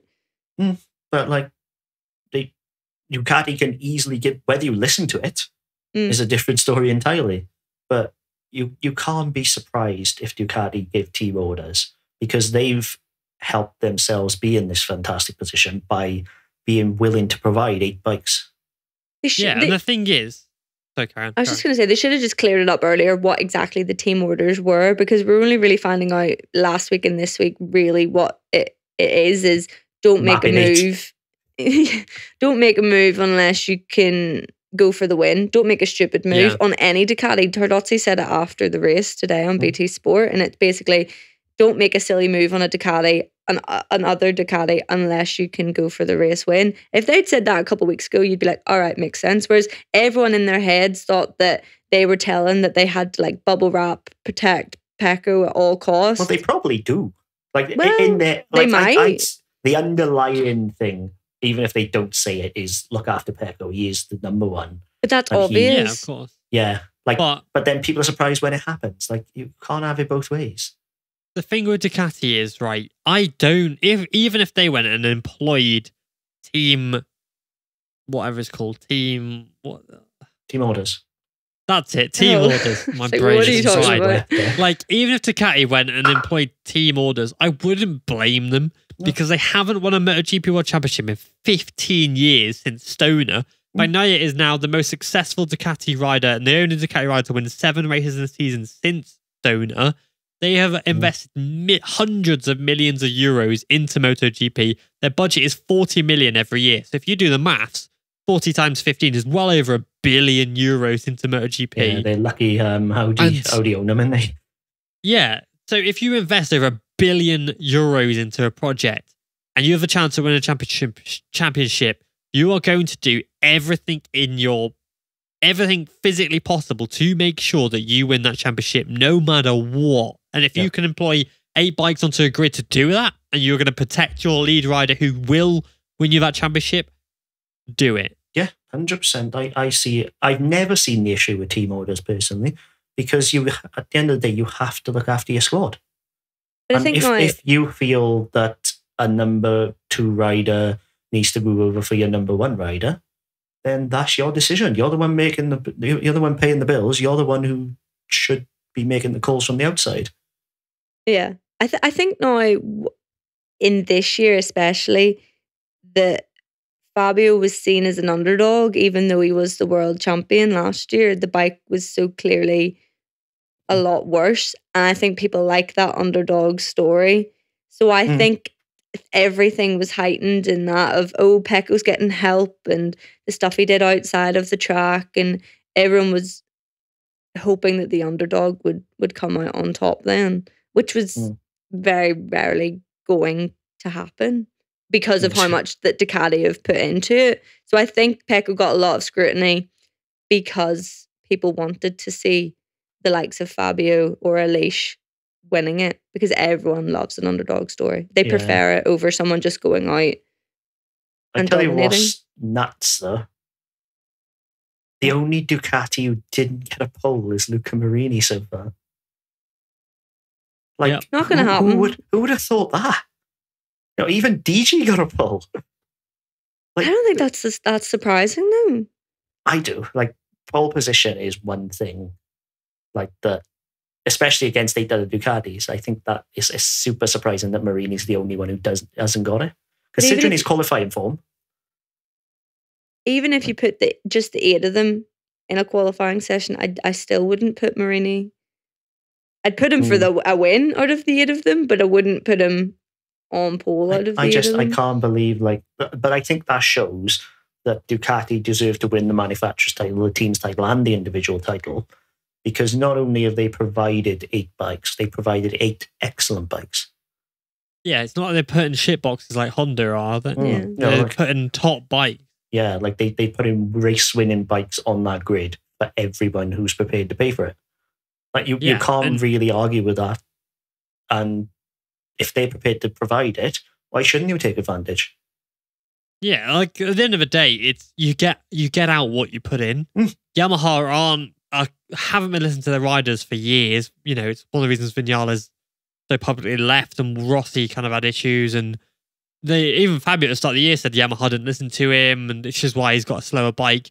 You know, and because Ducati haven't put what they want to get out of it into it. Ducati want to win this championship. There's no wonder why they've employed Tardozzi, Gigi, and Shibati. You know, like the 3 dons of Ducati, the guys that, you know, they're paid the big bucks to get this shit done. If they don't win this title now, one of those is on the chopping block. They have to provide team orders. I'd get rid of all of them. I'd be like, I've had enough now. You're gone. Yeah, I'd be sick of it. And that's the thing, right? They have put, and you see every year since 2013 when Ducati was a shitbox, every year they have made a giant step forward. Every single year with Dovi, he did well. Dovi just could not beat Mark, but no one could beat Mark when he was like an alien.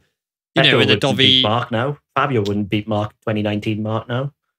Exactly. And that was Dovi's problem. Dovi would probably have won this title. Like 2017, 2018 Dovi would probably win this title.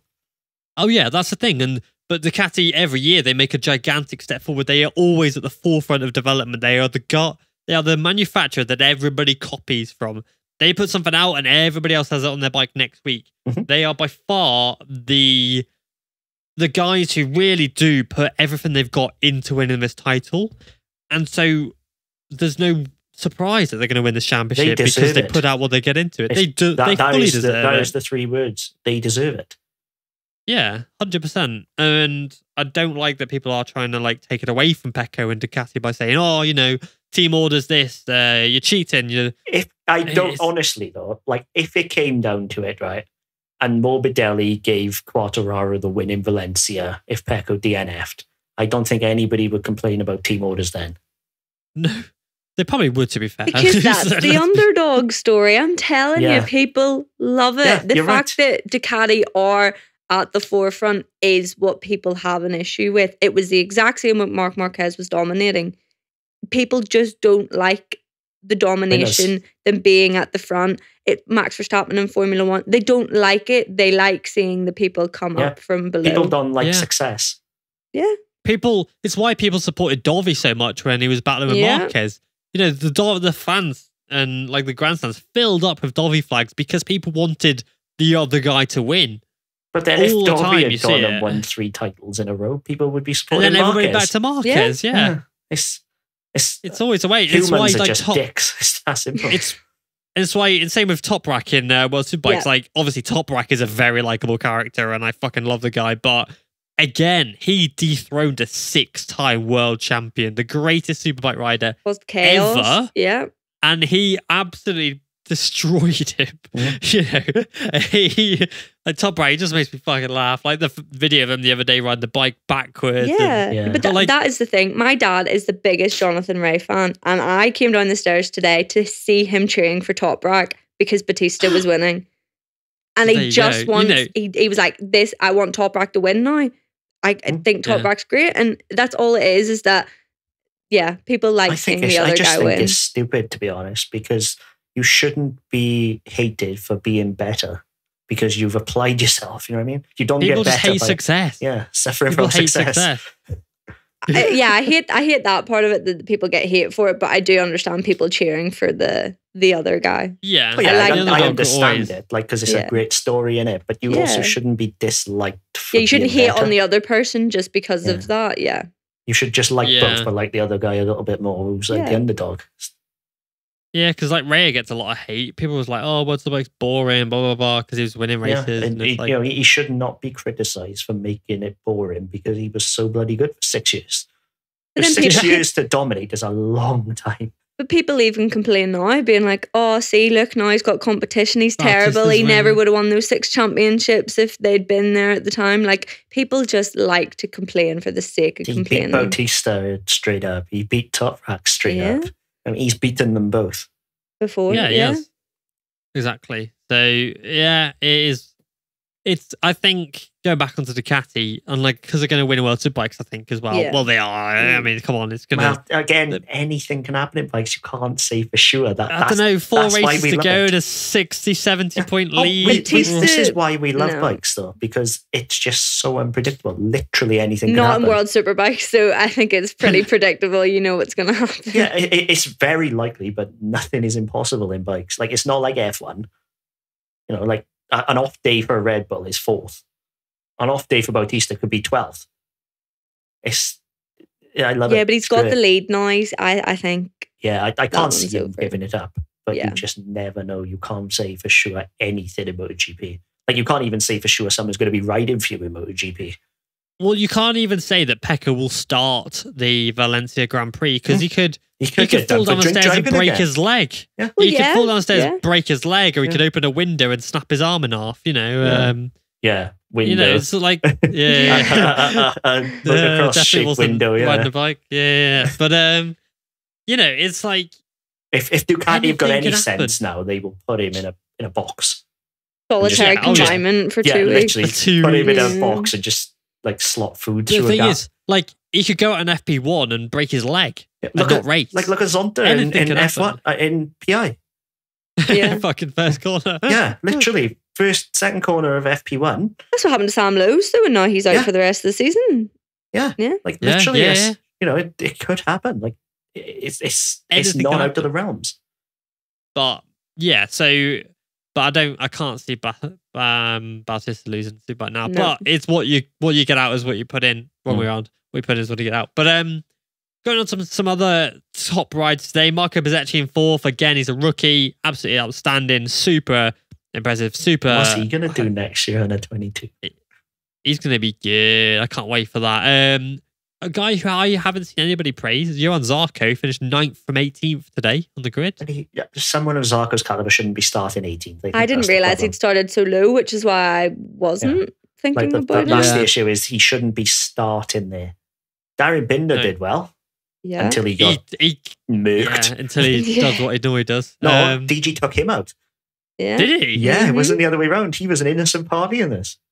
Oh, I'm once. sorry. Sorry, Darren. Sorry. And obviously, Raul Fernandez, the birthday boy, got a point, but none of us have mentioned the reason why Jorge Martin didn't get that Ducati seat. Because he's worse than Enea Bastianini? Because he's just inconsistent. Someone said, do you know, I think it was Jorge Martin's interview himself about how annoyed he was, and he felt like someone had obviously told him he was getting that seat, and he clearly wasn't. I don't understand at what point in his career he really thought he was getting that seat in this season. Yeah. Honestly, when he was talking about it, saying that he fully deserves it. He felt blindsided, is what he said. Like he says he fully deserves it more than Bastianini. No. And I'm thinking, no way. On what metric? Yeah, literally. Morally. Not even morally. Because Ducati. not even morally, really, right? Because Enea's probably he's a good boy. Yeah, but like Jorge Martin had probably his best chance to win a race all year long today, and he just chucked it at the wall. Like, and that's why Bastianini got the seat, because he was able to live with the pace. But even when the pressure off, you know you're getting your seat next year. Okay, it's not the one you wanted, but there's no pressure on you now. You just got to finish the rest of the season, reset for next year. You know, we've seen it with other riders. It makes them excel, but for some reason, I mean, he's back on getting pole positions and stuff like that, but... That was unbelievable in qualifying what he did. Like, holy shit. It was like playing MotoGP game when that's the kind of shit you do on 0% AI. On a game, But the fact that he's crashing at P1, like he crashed so much earlier this year, and then he had his operation that, you know, he said, I need this because he has issues with the nerves in his hand, it means he loses feeling. But because of his Portimao crash last year. But I'm like, right, I'm not saying that that wasn't the reason, but was it an excuse? Because he has come back after the operation, and he's still... I think his confidence got dented more than... I think he's pulled an Iannone almost. I think he's heartbroken that Ducati didn't choose him. Yeah. And he had such a spectacular rookie year that he is trying so hard to try and hit that level again and just can't. I think that's what's ruined him, though. The high that he was on in his rookie season, even with the crash and having to miss rounds, he came into this season, I think, thinking that he was in a chance with the title.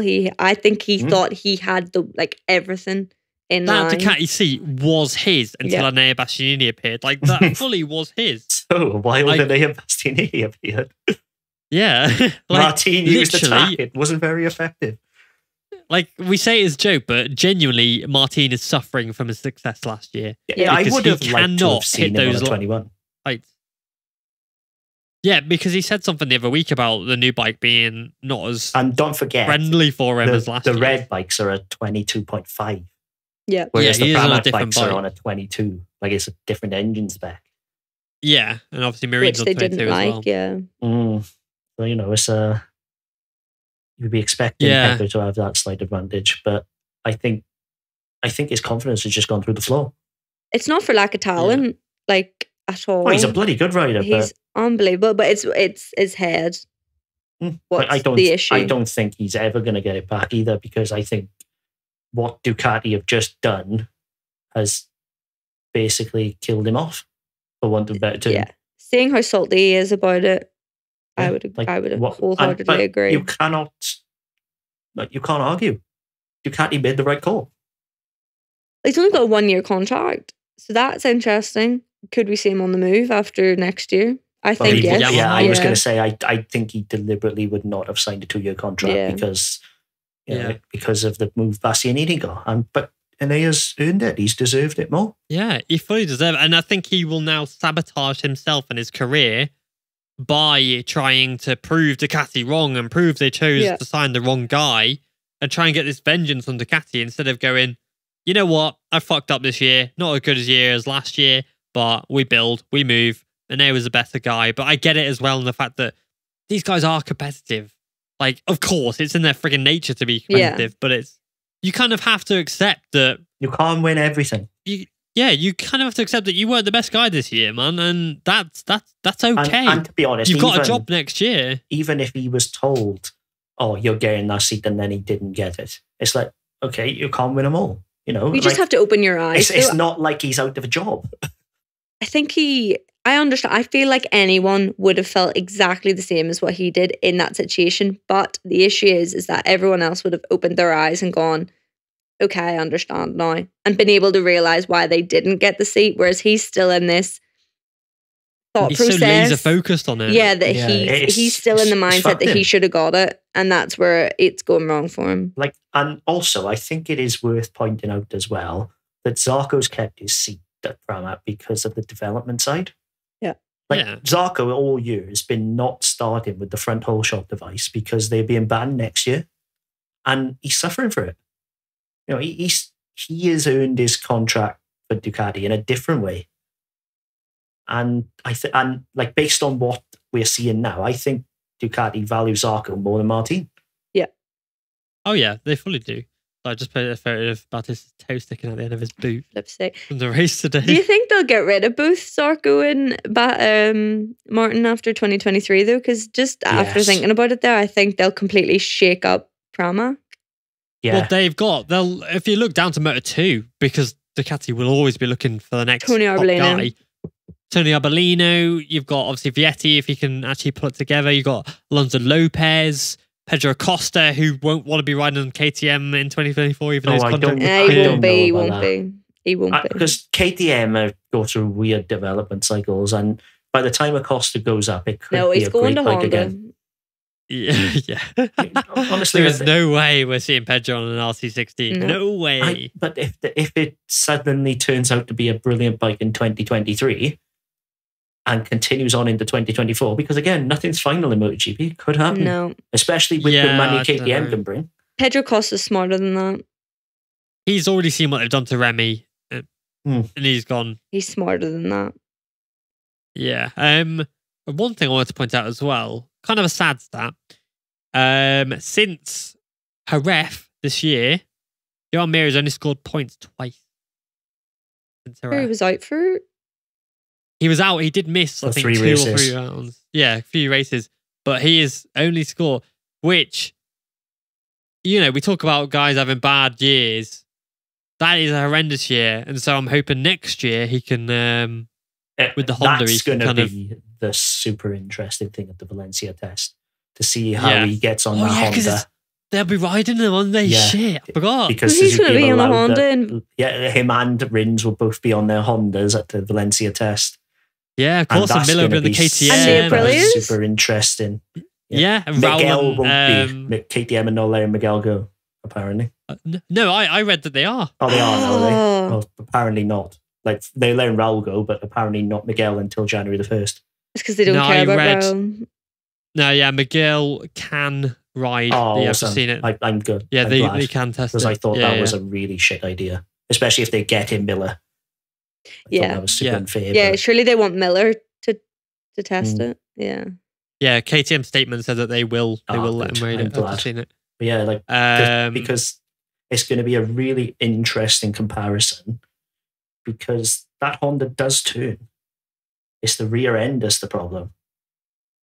So if it's got front end positivity like the Suzuki, it could excel. You know what I mean?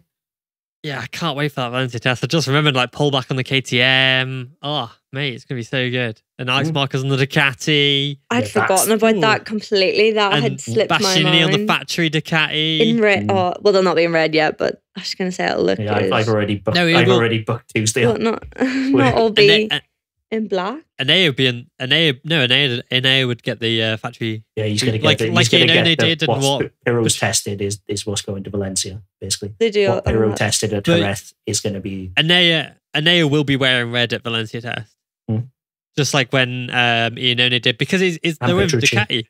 Yeah, and Petrucci as well. I know a lot of them run like different like winter liveries and like testing and stuff. I didn't know whether or not Ducati will get him in the full. Because it's a Ducati contract. Will put him in red. Yeah, they will put him in. And they will be in red at the Valencia test. Yeah. How exciting. Oh, that's going to look unreal. Yeah, I can't wait. Yeah, I just got really excited for that. Yeah, it's a season renewal, and it's just. But my point is that both Rins and Mia will both be on the Hondas. That's going to be so interesting. Yeah. And by all accounts, the front end of the Honda is a good front end. It's the rear they need to work on. It's improved, but yeah, it's the rear because So- it was the front end that was Yeah. an issue. So if they can make that even somewhat close to the Suzuki, it's never going to be as agile as the Suzuki was. It's just not. But if they can get it somewhere close, which I see no reason not, because they both developed that bike into a race winning machine. Yeah. It's going to be a. I hope the two of them can make it work at But Honda. of course, they could end up pulling Yeah, I it. do You as know what I well. mean? Out of anyone, do. I hope the two of them are They the ones deserve that it. make it work. I think Yeah. Rins will beat Mia next year. Rins will do well. I genuinely think Rins will do well. Mia is the better rider, but I think next year Rins will beat him, and then come 2024, maybe 2025, Mia will be in the title mix. With I shall- Pedro Costa as his teammate. Yeah, with Pedro the Pedo. Let's go. Right. Or Mark. So, or Mark. With his bionic arm at that point, it'll just be full metal. Yeah. Yes. Right. So before we end this podcast, the championship standings for MotoGP. Bagnaia leads Quartararo by 23 points going to the final round. Espargaro third out of the championship now, but a point ahead of Bastianini for third the championship. Big money for whoever gets third. So both of them will be pushing it out. I do think Bastianini will get third in the championship. Ooh, Unfortunately. I don't know about that because I can see Aprilia being super strong in their nice little red livery at Valencia. Oh yeah, it'll be red, won't it? There'll be a red bike. Yeah. I forgot about that. Yeah, they historically they've been strong. Now with a race winning bike. Yeah, it'll be interesting. Miller fifth, Binder sixth. Binder's now got an extra B because he's now bald. That shocked me. I'm not going to lie. Yeah, I was I was not like, what the expecting that. fuck? It's like, bro, what the fuck? Hooligan. Aerodynamics, isn't it? Zarco seventh, Rins eighth, Oliveira ninth, and Jorge Martin in 10th. And that's why Jorge Martin did not get the factory Ducati seat. Yep. Oh, That's actually, it. do you know what I'm just thinking? Frankie Morbidelli took his 2 long laps. Did he not finish in like 11th? Yeah. But obviously he did had the penalty as well. And then he had a penalty at the end of the race to demote him even further. Yeah, he was like he 10th. finished, He crossed the finished line. 11th, and then 10th. yeah, he crossed the line like 10th. Yeah. What, and then 3 Which is seconds? fucking good. Yeah, I Yeah. feel like that So needs What mentioning. happened? He's What's an he idiot. found? No, like what's he found? Oh, Like, it's like he between keeps DI doing and stupid you? stuff. He found out that He's gone. basically to twist the throttle a bit earlier and brake a bit later. Well, and then he apparently that was the Yeah. issue, was that he was on the throttle too early. He was trying to That's right. smooth it when you need to stand it up and gun it on the Yamaha. Yeah, because the Yamaha is because he switched from the 2019 to the 2021 Yamaha, which the 2019 was a lot smooth. That's obviously the one that Fabio rode as a rookie. It was a lot more rider friendly. That was the Jorge Lorenzo 2020 package. Yeah, the 2019 one was a 2021 bike is you need to ride it a lot more aggressively and not more Point and squirt, like a lot not more corner speed. Yeah, point and squirt. And so, like you just said, and then to back that up, Morbidelli probably just needed to learn how to be a bit more aggressive with it. Really, Yeah, I think he might be making V shapes in corners now instead of U shapes. He's taken the aggressiveness just a step too far, but yeah, You just could a always bit. dial it back, I guess. rather but than he's dial it on the forward. right. He's on the right track anyway, which is He's on the right path, exciting for yeah. next year. Hopefully, he can finally. Because we become know a teammate. Franco Morbidelli is a race winning rider. Yeah, he's incredible. His He's talent talented. will allow it. Yeah. Yeah, that's it. Who was our I've seen riders of Loris the day? Baz. Hold on, I've just seen. I will do it in a sec. Yeah, Loris Baz has got €1,000 fine for his little middle finger today as well. Oh my god, it was so funny. Did you watch it in the replay on slow mo and all? And he's sitting there, and they showed yeah. it for like 10 seconds on the TV. It was hilarious. He was mad. The thing is, right? He's posted on Twitter. It's all scrumbled up, and he said, "Race direction is much faster to give a €1,000 penalty for a middle finger than to explain their own mistake like yesterday and last week in Australia." With obviously Laura, with Mercado and Navarro. Ooh. Yes, Loris. Here's another £1,000 fine just for that tweet. Literally, oh my god, fair play to him. Right, so riders of the day. Moto 3, please, for you lot. It's hard to look past McPhee, innit? Yeah, I'm going to put McPhee for sure. I always like to try and pick someone who wasn't like the The winner. The winner, yeah. But the thing is, I McPhee did genuinely so well, didn't he? cannot think of anyone else. It would have been Ricardo Rossi had he not have crashed. Yeah, same But- with He did Moreira well. for me. Yeah. I have to Yeah, go with John But McPhee, McPhee, though. yeah, it's just Yeah, has to be. spectacular. McPine. He did so good. Right, Moto 2, please. Philip Salach. Sarge did well in He 11. was injured from Yeah, he his was. qualifying crash. And he Yeah, he did still good. dragged himself through that field to come home just outside the top 10. I was super, super impressed with him. Good. I'm going to give Manuel Gonzalez. Came from Supersport last year. So completely different tyres, different chassis. Never been to Sepang before, and he battled for the first podium for the first time in Moto 2 in a brand new team as well. So for me, Manuel Gonzalez is a clear rider of the day for me in Moto 2. I'm going to go with Tony Arbolino. Yeah, he was Arbolino. excellent. Yeah. I tell you who Um, was also really good. Came into Kubo. Where did he finish? 14th. 16th, I want to say. I haven't Oh, got okay. I haven't got the results That's up all right. anymore. Like, considering he was, Harder did well. yeah, like both of them, like have come on leaps and bounds having consistent World Championship rides. It just Yeah, goes to they've show done that well. going into the World Championship, you might sink at some point, but you can swim. That's it. Right, and MotoGP, please. See, now this is a tough one. 'Cause Fabio. Pecco was, This is difficult. Fabio. Pecco was flawless. Yeah, I'm going to agree with Lauren with Fabio. Fabio. Because Pecco look what was happens super well. when the pressure is taken off. That was the reason why he's the world champion. 'Cause Fabio's gone from being the From chase last year, E yeah. to the chaser. But Now, Pecco and did that's when he- not put 1 foot wrong. Oh, he was incredible. But we've Yeah, he seen was this so from good. Pecco, and it's exactly what you need to do to win a championship. Great, keep it coming. Love it from Pecco. Show everyone wrong. Show that you don't crumble under the pressure. I mean, I'm the first to slate Pecco off when he does something wrong.